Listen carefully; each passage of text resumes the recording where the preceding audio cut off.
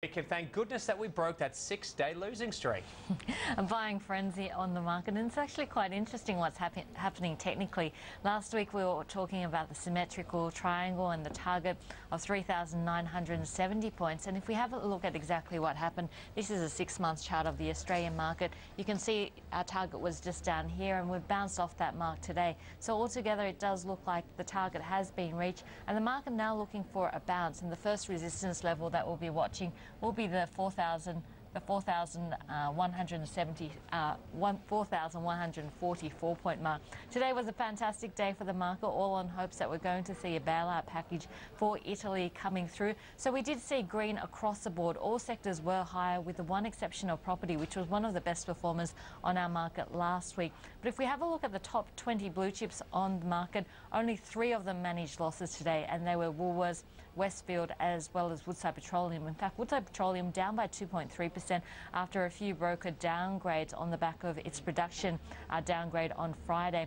We did see the financials outperforming. NAB, a fantastic day, up a massive 4.2% in one session. We also saw Westpac up by a massive 3.9%. And of course, those stocks that are linked to market performance, like Macquarie, having an absolute stellar day, up by 5.6%. So altogether, a great start for the Australian market. In terms of technicals, we're looking for a bounce to 4,144 points. But of course, the market really being driven by headlines out of Europe.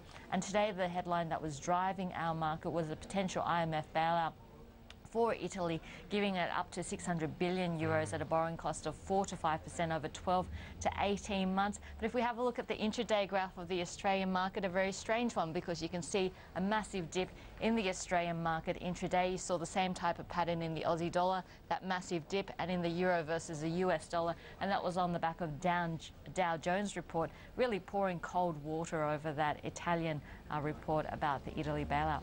And we might go on, economic data, any sort of positive news. Obviously, we've got the Black Friday sales, but it's all just taking a back seat out of what's happening out of Europe. As David mentioned, everyone looking at the bond auctions and any sort of news flow coming out of Europe. It's all about Europe, and I must say today was a nice distraction from the bond auctions that we're going to see this week. We see $750 million being auctioned off in Italy tonight, before up to 8 billion euros in Italy tomorrow. So it is a big week in terms of auctions, but of course if we have a look at the PIGs, Portugal, Italy, Iceland, Greece and Spain, there's 114 billion euros worth of scheduled auctions before year end.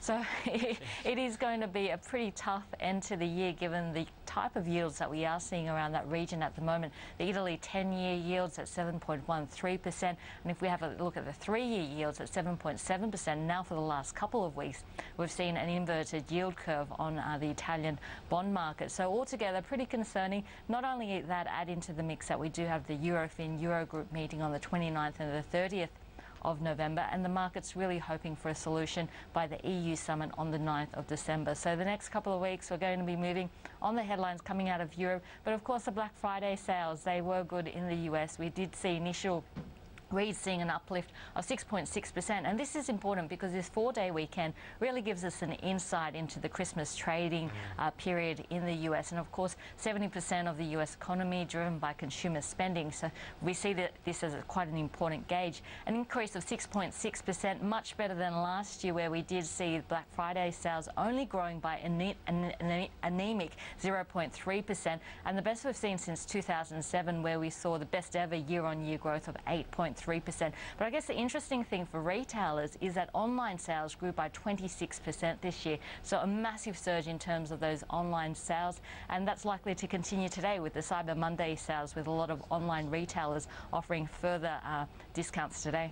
This morning, one became, I suppose, rather highlighted for Qantas, and that's just how viable, if you like, a premium service, an Asian hub for the airline is going to be. They've come out and said, look, dismissed it as speculation. There'd been suggestion they wouldn't go ahead with the Asian hub. In fact, they just look to sort of code share or get some sort of agreement with Malaysian Airlines.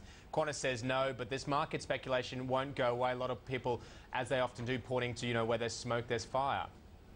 This is all on the back of an AFR report saying that Qantas could walk away from that premium airline in Asia, given the market conditions and turmoil that we are seeing in Europe, and perhaps look at a tie-up with Malaysian Airlines instead.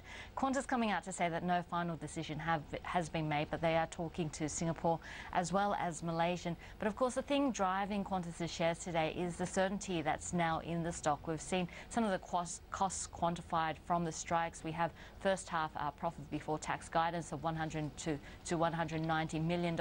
And of course, if we have a look at Qantas's share price hovering around that $1.55 mark, it's a far cry from when private equity came knocking on the door around the $7 mark. So a lot of bad news priced into Qantas's stock, and the fact that there is more certainty has given a big boost to Qantas's share and also the market conditions today. Julia, on the other side of the